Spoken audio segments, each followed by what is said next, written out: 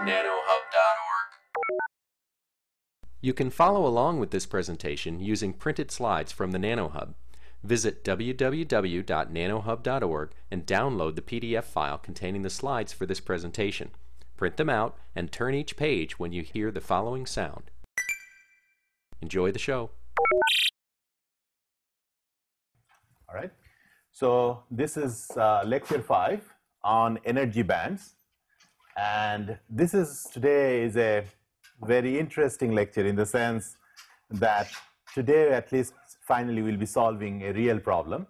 It's not real yet, but it gives a lot of information about the real thing we eventually want to know about. So we'll start by talking about how to solve Schrodinger equation in periodic potential UX. Now remember why we want to solve the Schrodinger equation to begin with, because as I said, not all electrons participate in the conduction process equally. So if you want to know the resistivity of a material, then in that case we'd like to know which fraction of the total electrons are actually taking part in the conduction, are available for conduction. So in this case, we want to know where the electrons sit to begin with, and then subsequently we'll figure out what fraction of them moves. And the periodic UX, well, because it's crystal, and in a crystal, we want to solve the Schrodinger equation to see where energy levels stay within a crystal. And then we'll talk about a set of other things. Now, this is again the problem that we had been talking about in the last class as well. And this is a problem where the red electron is sort of swimming through a series of ions, or the core or the nucleus, and they are being periodically pushed and pulled by these respective positive charges, and the electrons are of course negative. So, and what we did in the last class in solving the toy problem, we assumed the atoms are so far apart that we can just take one of them. Don't worry about the neighbors, and just take one of them, say where they are, if they are very close to the bottom or way up in energy, how they transmit and where they stay. But of course atoms are not far apart. They are only 5 angstrom apart, or less than in many cases, maybe 2 angstrom apart. They are not far apart. So in this case, it is impossible to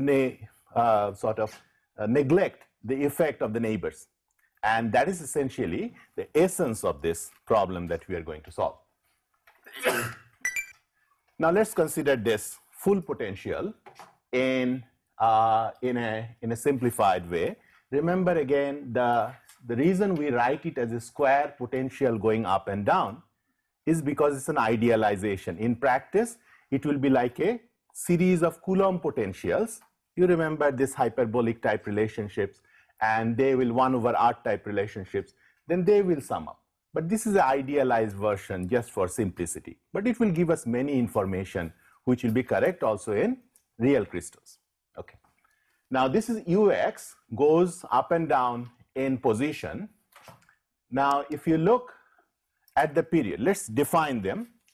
A is the bottom of the well, so let's sort of the extent of the atom, let's say. And the B is a barrier between them. And the period then therefore is A plus B. We'll call it P. Remember, this is not momentum. This is for this case just a distance, maybe 5 angstrom from one atom to another. Now you see something funny here, that I can of course solve for the Schrodinger equation here in one shot. If I take an energy which is below UX in that shaded region, as you can see, then when the energy U is higher than K energy, then you know how to write the solution. E to the power alpha x plus e to the power minus alpha x. That we have seen in the last class. What should we do when the energy is above the potential, in the white regions in between? Well, we'll write it as sine kx and cosine kx. And remember, I have to know which white region I am writing at. So I put a little index n plus 1 just to say that this is next to n region. So I put an index. So, for every set of pair of these potentials, there will be 1, 2, 3, 4, and so on and so forth. So I have a series of solutions. Now, if you didn't know anything else, then and simply applied what I told you last time, that is, take a boundary condition at plus infinity, another at minus infinity, two unknown constants gone. Every interface match the wave function, match the derivative, right? Then you can essentially solve this problem, no problem. But you can immediately realize that even in a centimeter cube of material, even in one dimension, there are probably 100 million atoms sitting. Now you have to solve 100 million multiplied by 2 equations. Now the boundary condition may give you 2 less, but that's not really helping you. So this is an impossible problem to solve, and there's no way then in 1940s, when these problems were actually solved, you could possibly solve it. There was no computer. But it was of course solved that time, and this is how. And what helped the solution of this problem is this beautiful theorem called Bloch theorem. We'll not prove it or anything, but just show you the content of the theorem, that how it solves it. It's very simple, you'll see. Now remember the 4 steps. There are 5 steps of both solving for the energy and the wave function. The first 4 were determining the eigenvalues of the energies. Now we write the same equations, but as I just explained in the previous slide, that if I just use this rule blindly, too many equations cannot solve it, and therefore I cannot know where electrons sit. What I can do instead is, instead of using 2 and 3, we can replace it with something very simple, using the fact that this is a periodic potential. It's not any arbitrary potential. Things repeat, and that information we should be able to use somehow to reduce this humongous problem to something that you can solve essentially in 15 minutes. Now, remember where that comes from, or see how it comes from. So the main feature of this potential is that if you take any given location ux, position x, and potential corresponding to that ux, assuming that x equals 0 is the origin on the left, and that can be any arbitrary origin, then you can see that when x is displaced by a plus b, the potential is the same. It's one period away, and I'm, instead of a plus b, I'm writing just p in order to save some time. Now, if the potential is the same, then although I don't know the solution yet, I don't know the solution of the Schrodinger equation, but I could say this, that whatever be the solution at location x, the solution at location x plus p must be the same. Remember the definition of this Bravais lattice and the periodic solid, that every point you sit looks around you is exactly the same as every other point you sit. Now, if every point you sit looks exactly the same, the solution, whatever it is, we do not know, whatever it is, that must also be the same. So if that is the same, so therefore I can say the probability of finding an electron at a given location is exactly the same as it is one lattice site away. What does it say about the wave solution itself, the psi? You see, this is psi squared. What about psi itself? Well, psi, you can see, the wave function, is almost the same, except I'm allowed to have a phase factor e to the power ikp. Again, p is not a momentum, it's a distance. Why ikp? Why is the same? Well, if k was 0, no problem, right? On both sides, I have the same thing, square it, no problem. But remember, this is an absolute value squared. That means it's a complex conjugate, psi star. And so when I have psi star, then obviously on the right hand side, I will pick up a minus ikp. And when I multiply them two, then of course, this ikp, e to the power ikp, will go away. So therefore, the solution on the proposition on the left hand side, that the probability of finding an electron is the same, one lattice site apart, implies that the actual solution, one light side apart, must be given by this wave function multiplied by a phase factor. You see? So take this, this is an important step, and so you should try to understand that clearly. Okay? And this is also, by the way, this is k is not this h square k square divided by 2m as we saw before. This is just a number k, because k could be anything. I could multiply with anything, and when I multiply with complex conjugate, anything I put, it will always go away. So k doesn't have to be any specific number. It will be in a second, but that's not the old k. Okay, so now let's use this information, see how it works. I just told you that if I know the solution psi x at any point, if I knew, then at x plus p distance away, the solution will be related to each other by the relationship shown in the bottom. You can see at x plus p, it is simply one phase factor shifted for the original solution at x. Well, if this is true, then isn't this true as well? If I wanted to go two step, not one, then the second step, I could relate back to the first step. And I could write that psi at twice the step is simply psi at the first step multiplied by the one phase factor. Right? You see this? And if the first one is already known from the left hand side, you can see. And therefore, this I could write. Do you see this? That when I have gone two steps, I could cascade the solution back and essentially pick up the phase. So if I am two steps away, I will pick up a phase factor compared to the first one, 0th one, is by 2 kp. So you can see that if I am n step away, and n could be a billion, if I am n step away, I don't know anything else, but obviously I could say this n step away, this statement should be obvious. Because what I am doing here, you can see I have picked up a phase factor which is kp, of course, but now multiplied by n. So I have n phase factors, and this you can see where it came about. The n was connected to n minus 1, n minus connected to n minus 2, all the way folded back until you hit 1. And that's where you picked up all these phase factors. Well, I haven't done any solution yet, but simply I'm setting up the problem, and in the next 3 or 4 slides we'll see how to use this information to solve the problem. This is something replacing the boundary conditions, you see. Continuity of the wave function and the derivative of the wave function, that is something we'll use on top of this equation. Now, let's look at this and then say the following statement. Now, this part is not obvious, and this is sort of one of the tricks, and we'll see how it works, but I will explain it later on. So assume you have taken this string of atoms. Now you pull it back.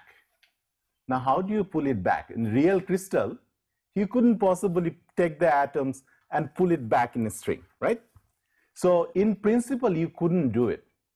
But what you are telling here is that when the atoms are so far apart, let's say 1 and a million, unless the atoms are very close to the surface, in between, you know, one side you have a million plus 20, another side you have 100,000 or something, it really doesn't matter what you have at the very end because it's so far away.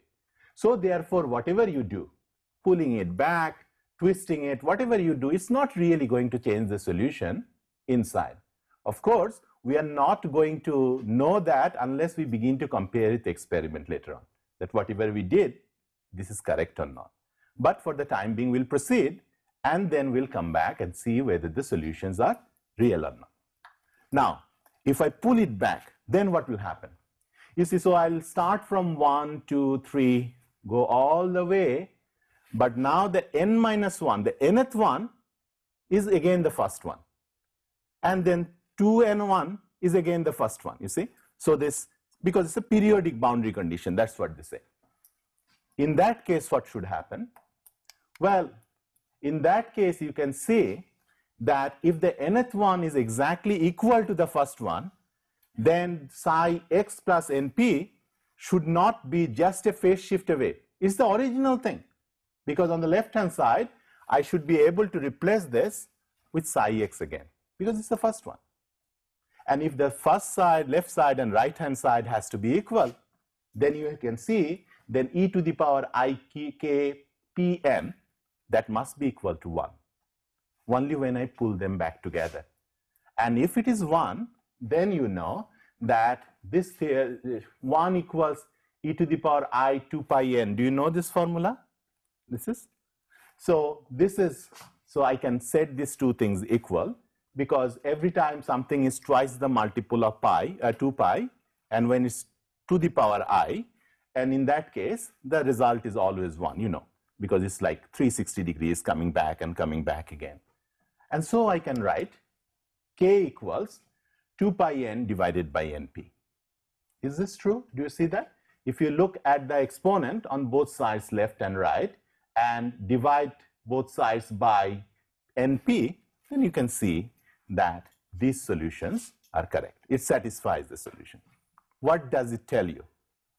What it tells you is that any arbitrary value of k is not allowed. If the potential is periodic, remember the phase factor I had, e to the power kp. Now, any arbitrary value of k will not occur. If it has a periodic boundary condition, then it must have 2 pi n divided by np. Now, little n, it could be 1, 2, it could be minus 1, all the way to n over 2. Why could it not be n plus 1 over 2? You can put it over there and you can show that that's exactly equal to 1. 1 again. The value is 1 again. Another thing I want to point out, that there is this solution of the k that has two sides, positive side 0, 1, 2, 3, 4, and a negative side 0, minus 1, minus 2, minus 3, so on and so forth. What does it mean? The plus 1 means, remember, e to the power plus ikx, wave going in one direction, right? Positive direction. E to the power minus ikx was, what was it? Wave going in the other direction. So this is like wave going on the ring in one direction, that's e to the power ikx, wave going in the other direction, e to the power minus ikx. Of course, both solutions are fine. Electrons could go in either way. And that's what the positive and the negative strings mean. Okay, so we are getting there. Not yet, but getting there. Remember, any arbitrary value of k is not allowed. Only certain values of k are allowed. Okay. What is the maximum and minimum value? Well, we can see what is the maximum. The maximum would be when little n is equal to capital N over 2. And if I put it over there in the equation, I will see pi of divided by p, and on the other side minus pi over p.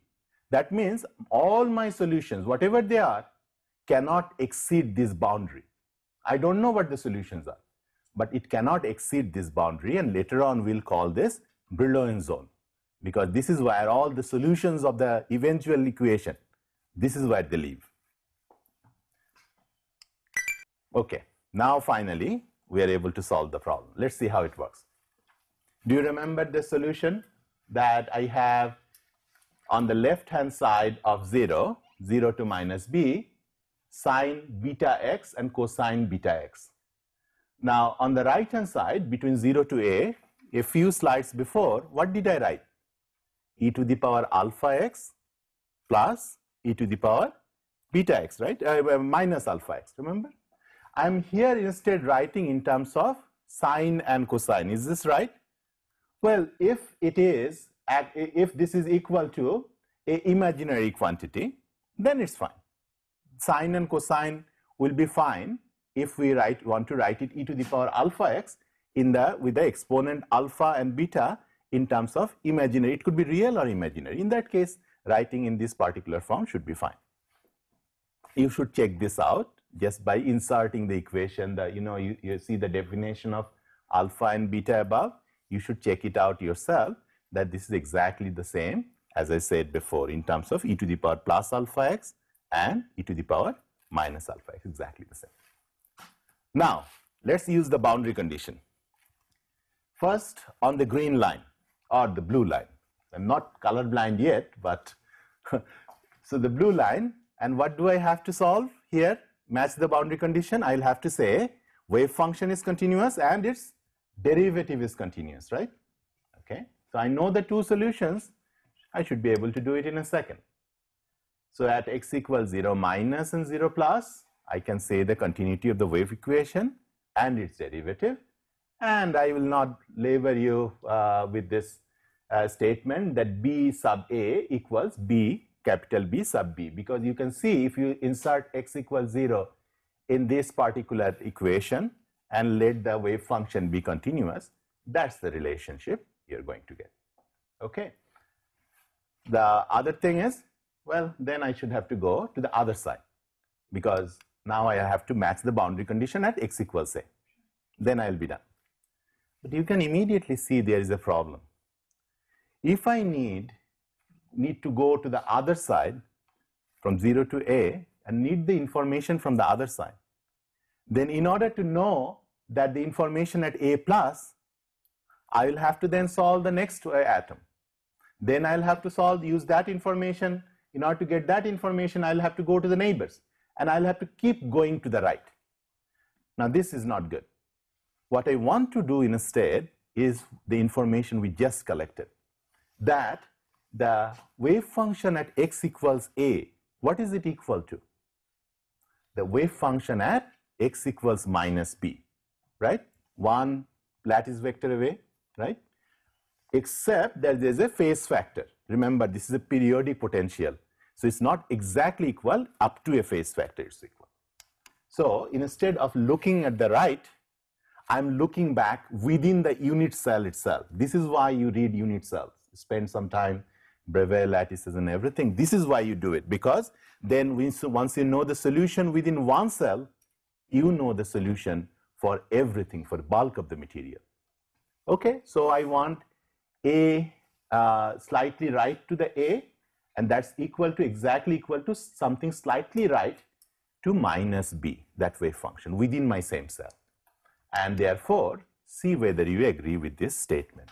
What I wrote, that psi at a at x equals a, meaning a minus, a little bit to the left, is equal to psi b, but see the phase factor, e to the power I k p. And why is that? Because I have folded it back one lattice side. I have that equation, and of course I have the derivative equation. The derivative equation again has the little phase factor sitting there. I'm actually done with this because I know the wave functions. I can put them in. Do you see on the right hand side the first equation on the top? Capital A sub A sine alpha A plus capital B sub A cosine alpha A. This is simply by inserting x equals a in the solution of the above equation in the well region, and so on and so forth. You can just match it up. Please take this time when you go home to take this out. I'm going very fast because this is simply algebra. It's not the conceptual point that you need to know, but check it out whether it's correct. I have, how many equations do I have here?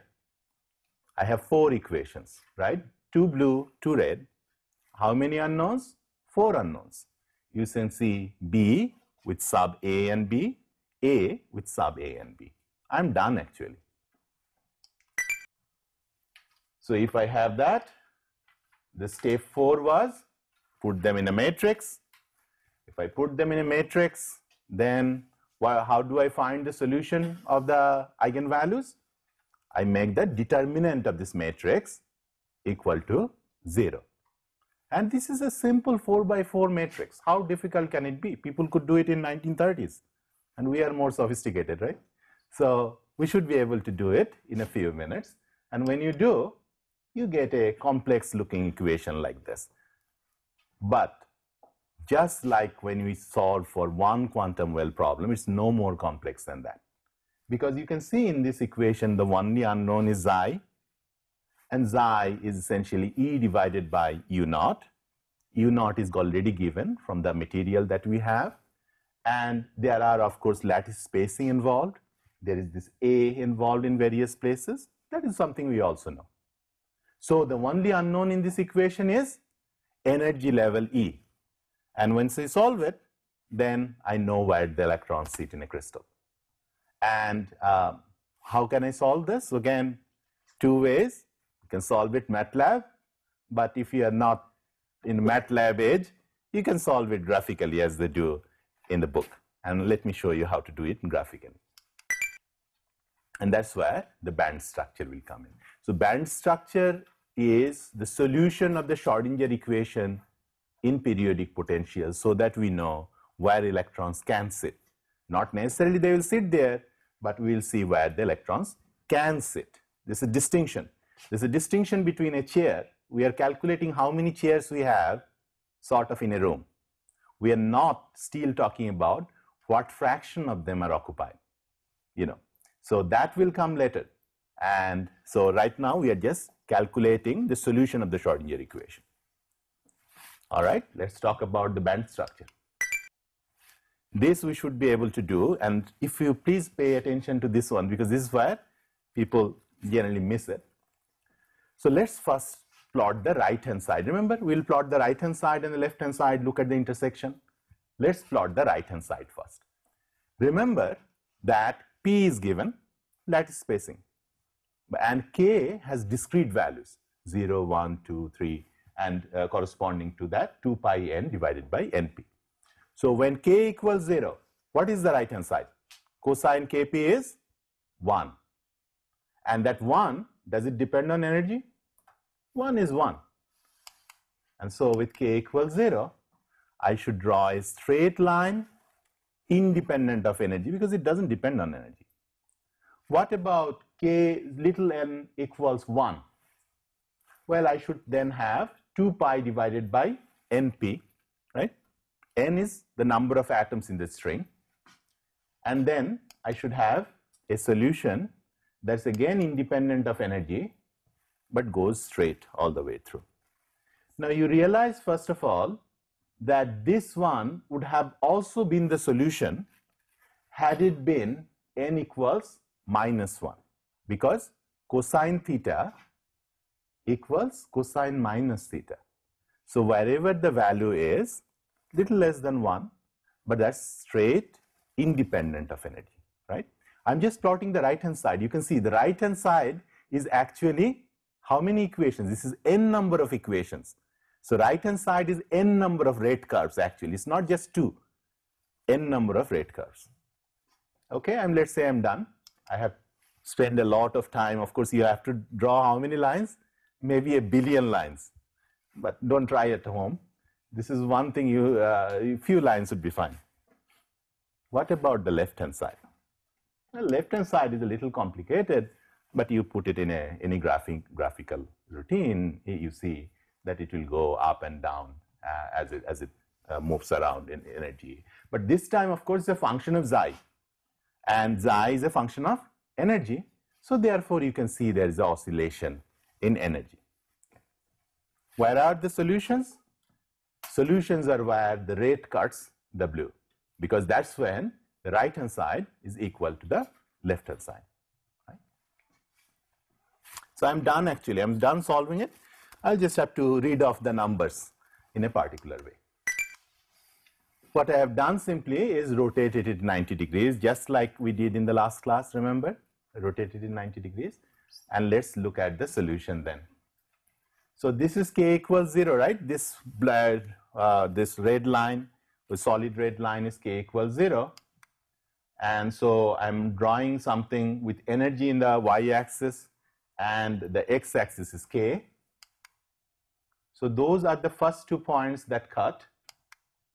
Not really the first, the ones that I show in the dotted line are the second and the third. You can see there is also a point that cut in below, which is the first point here, very close to energy equals 0. Okay. So this is my solution at K equals 0. For all those electrons that has K equals 0, actually has these energies. Fine. Now what about the next solution? Remember, I have the next line also.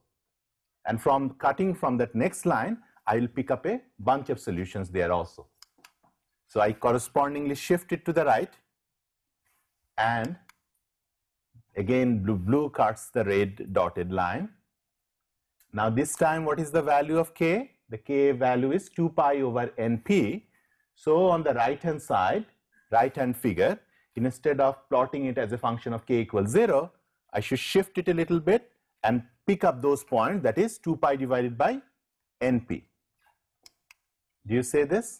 That will also give me a bunch of solutions. Now remember, k equals plus k and a minus k gives me the same solution. Is that right? So therefore, if I go to the left side on the right hand plot, I will pick up a symmetric point on the other side, just like the first point. I pick up the symmetric point. And this I can continue. How many? Maybe a billion times. I will not do that, but you can see that if I kept doing this, then I will have a bunch of solutions. And these are all these red dots. Now, one thing you will see that I have connected the red dots with the black line. Why did I do that? Because black line means a continuous, that for all k values as if they are a solution. But actually not, right? For red points are discrete. These are not a continuous line. The reason I can do it is when you have 2 pi over a billion, n is a large number, and when you have 2 pi over billion plus 1, then essentially these are so closely spaced that even with a microscope you cannot probably see them apart. So these red lines essentially look like a continuous solution, and therefore many times you will see that they are joined together. People don't put these little dot points. They just simply join together as a continuous point. Now what is the right hand side, maximum right hand side of this k? Remember, it was pi over p, maximum k max and k min.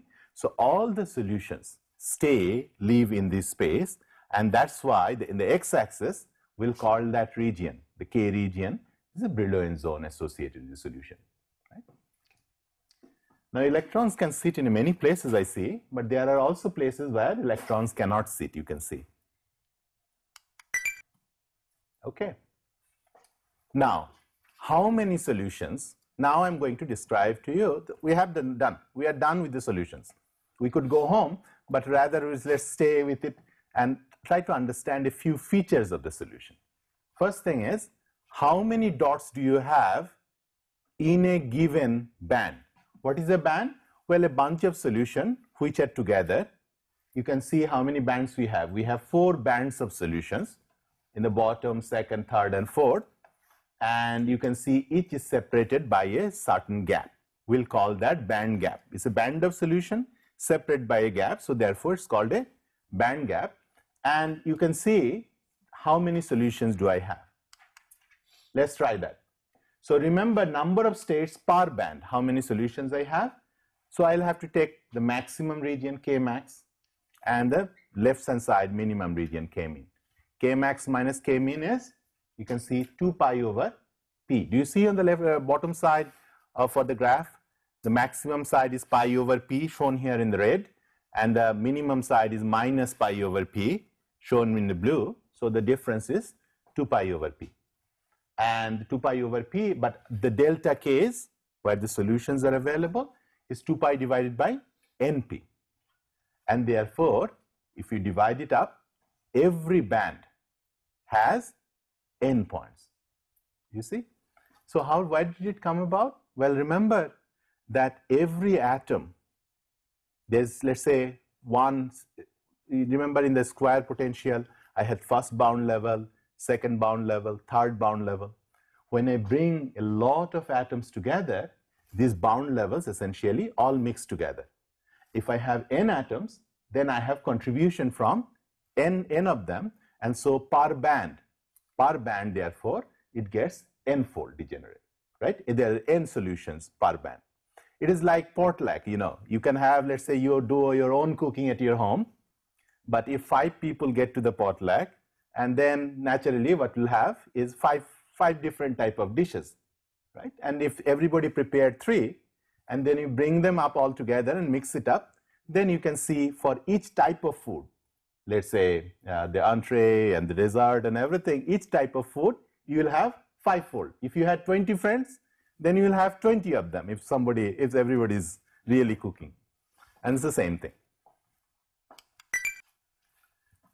Now, if you had to solve this Schrodinger equation every time, you would be in trouble, because that will be a lot of work.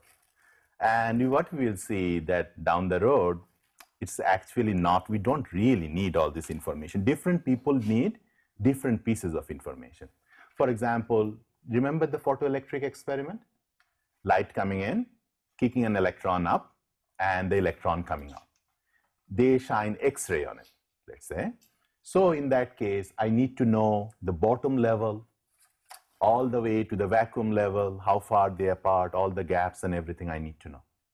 In that case, I really need to know the whole band structure. But many cases in transport, you will see when the electrons are really on the bottom side, they don't really participate in conduction. So for us, many times we don't really need to know all of them, just the ones that are relevant. So we want to capture the information that is over there into simpler things so that we don't have to carry over all this information. So that's what we're going to do now. And that's the properties of the energy band from an electrical engineer's perspective, not from a spectroscopist's perspective.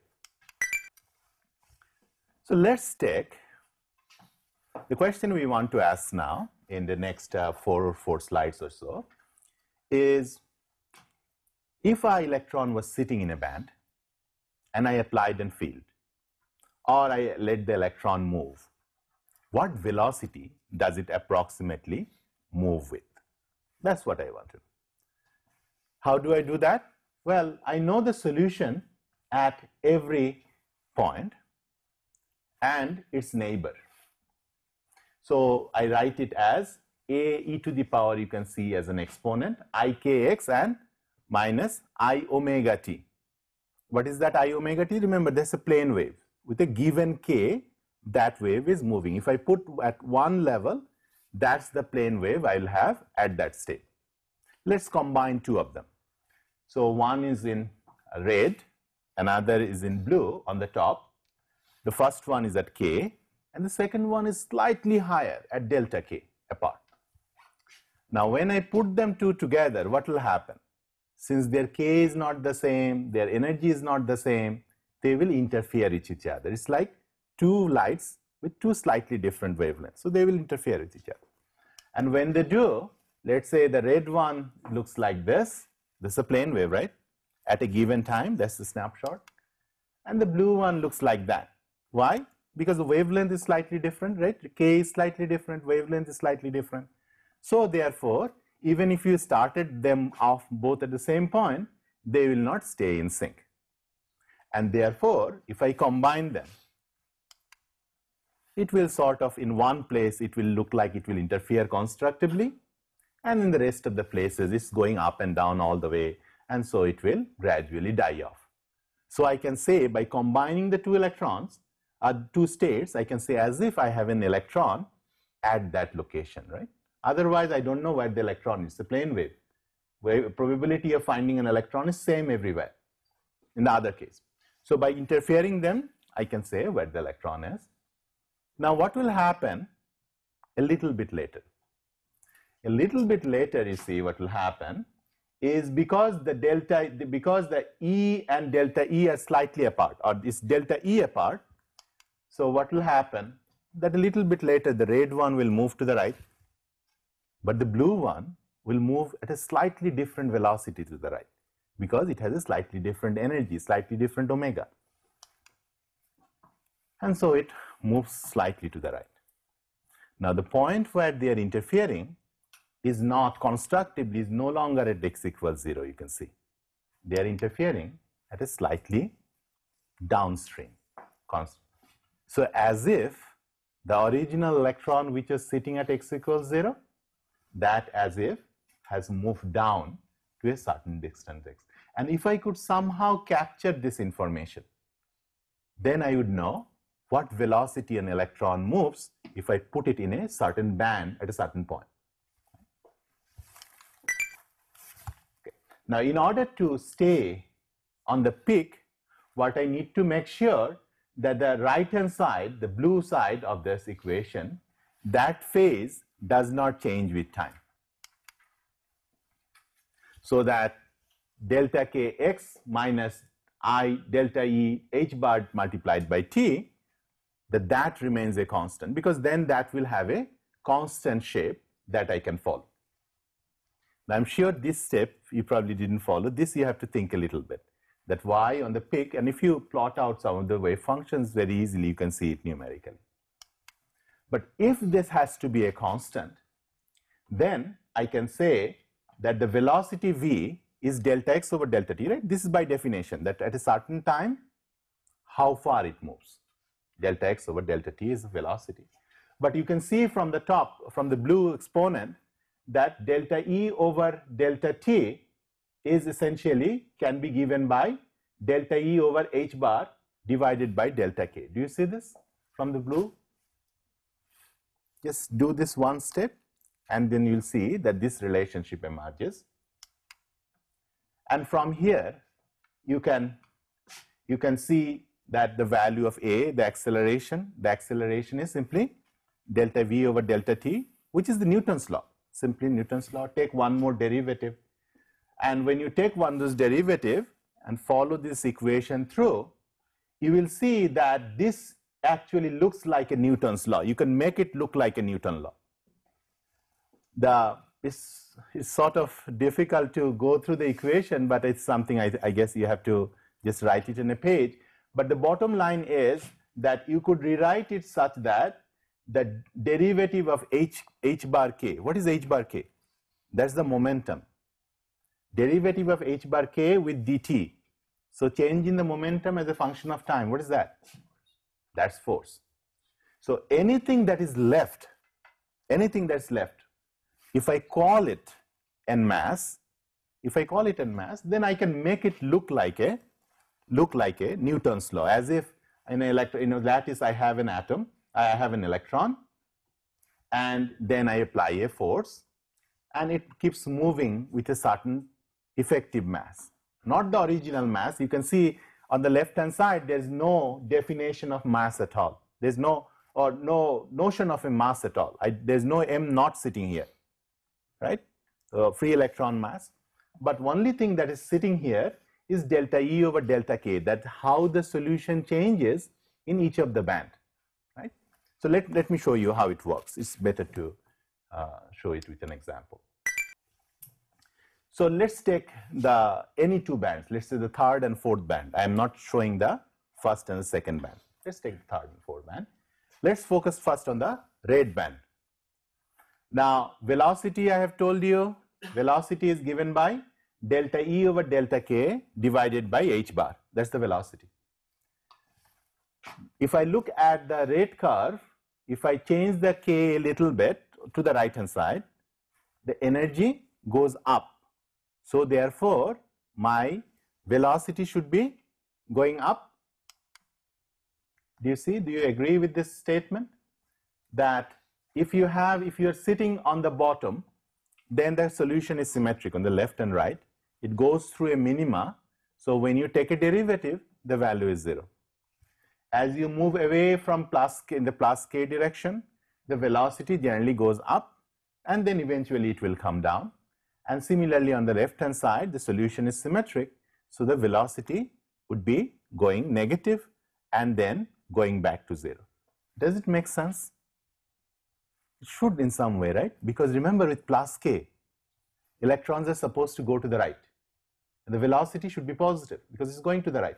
You can see indeed the velocity is positive because on the right hand side you can see velocity is indeed positive. With minus k, electron should be going the other way, and the velocity should be negative. And it is indeed negative, you can see, right? Because it's below the 0 axis. So that makes sense.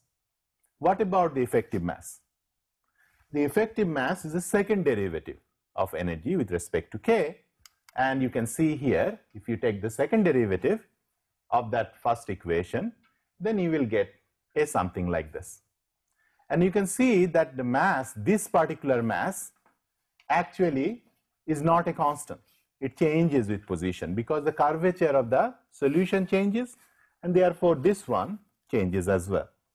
But the main point is, very close to k equals 0, you can see it's approximately a constant. And we'll use that information later. But throughout the zone, throughout the solution space, of course, it's not a constant, because the solution of the equation is changing throughout. And similarly, you can figure out that for the holes, this should be the opposite. The effective mass should be negative in one case, and the electrons should be going in the other one. So for the blue bands, and implication of this we'll discuss a little bit later. Now, up to this is what is in the book, and you are supposed to know all this. But the professors are very fond of setting the following problem for the qualifying exam. What if you do not have second derivative? What do you do? Generally, at that point, you see the question and you say, okay, today the exam is not going to go well. For example, this particular case. On the left-hand side, I have an energy. By the way, the x-axis is k, the wave vector, right? Remember the solution space? Plus pi over p, minus pi over p. That's the two boundaries of the solution. Now, instead of a straight line, instead of this nicely carved solution, somebody gives me a straight line solution. There is a material called graphene that people are very interested in that has some of these features, at least in part of the zone. It has some of the solution. What do you do now? Well, first thing is that if you try to, we'll look at the equation in a second, so don't worry about it. But first, let's try to see velocity, first derivative of the energy versus k. Well, that's fine, no problem. Because it is a straight line, I can take a derivative, and if I take a derivative, then on the right-hand side, plus k, I will have a constant velocity. On the left-hand side, with minus k, I will have a negative velocity, no problem. Now, what are you going to do when you want to take the effective mass? If you try to take a derivative of this, what will be the derivative? It will be 0. What will be the effective mass? Infinity, right? 1 over effective mass is the second derivative. Second derivative 0, effective mass infinity. Does it mean you pump and you put an electric field and electrons doesn't want to move? Actually, that's not the case. So that very definition of effective mass doesn't hold anymore, because we cannot write the Newton's law as we did in that previous case when you have a continuously carving band. But the solution is still available, because remember what we want to know, that as a function of time, how the energy, how the position and the momentum of the electrons are changing, that we already know from the first two equations. For example, you can see that if the force is the derivative of k with respect to time, change of momentum with respect to time. If I knew the force at a given point, the electric field, let's say coming from the electric field, I could just integrate for that time, for a certain time delta t, and I will know the new k. So it's starting with the momentum, I know the force, so after a certain time delta t, I will know what the new momentum is. Similarly, as soon as I know the velocity, I could integrate the velocity for a little bit of time, and I will know where the electron originally was and where the new electron is, right? So in fact, I do not need effective mass. I can solve the whole problem, not even needing an effective mass, and everything will work out just fine. So variation of this problem are often set just to test whether you understand that effective mass is not fundamental. It is helpful, many times it works. It's a historical baggage. Many modern materials don't have effective mass, but not having an effective mass does not mean that electrons do not move easily through the capsule. In this case, in fact, electrons move very easily through graphene. Right? You see this point? Okay, so it's a long lecture, but let me conclude. So we first said the solution of the Schrodinger equation is easy if we have well-defined periodicity. 80% of the material of interest is not periodic, but it's easy to solve. We'll solve it here, and then for many other material, amorphous, polycrystalline, we'll say, well, I cannot solve it over there, but is almost like a periodic crystal, because most materials are. Now, we said that electrons can sit in narrow energy bands, and not necessarily narrow, in various energy bands, and we showed how to calculate that. And these bands are separated by a gap. So electrons cannot sit everywhere. Remember, we said all electrons are not equal. So therefore, different electrons have different band curvature in which they sit. Towards the bottom, electrons don't want to move. Remember, they were relatively flat. So when you take a second derivative, and when you have the effective mass inversely proportional, the electrons in the bottom band, they don't want to move. These are valence electrons. They don't want to go from one atom to the next. As you go up and up and up, the curvature becomes larger, and the effective mass becomes smaller. Electrons can move through the crystal easily. See, and the final point is that the effective mass is not a fundamental concept. I just emphasize that, and we shall see how to solve K dot P model in real crystals, because this was a fake crystal, one-dimensional. Well, what is the last time you saw a one-dimensional crystal in such a simple form? But many of the features of the actual crystal are actually reflective of this very thing. Everybody has bands. Everybody has this Brillouin zone. Everybody has effective mass, if it can be defined. So the real crystals in many ways contain many features which are very similar to this K dot P model, or KP model, or chronic penny model, the people who first solved this problem. Okay? Take a look. I've skipped a few things, but take a look in your book and understand this clearly. It looks very simple, and I'm sure some of you have read this information before in undergraduate.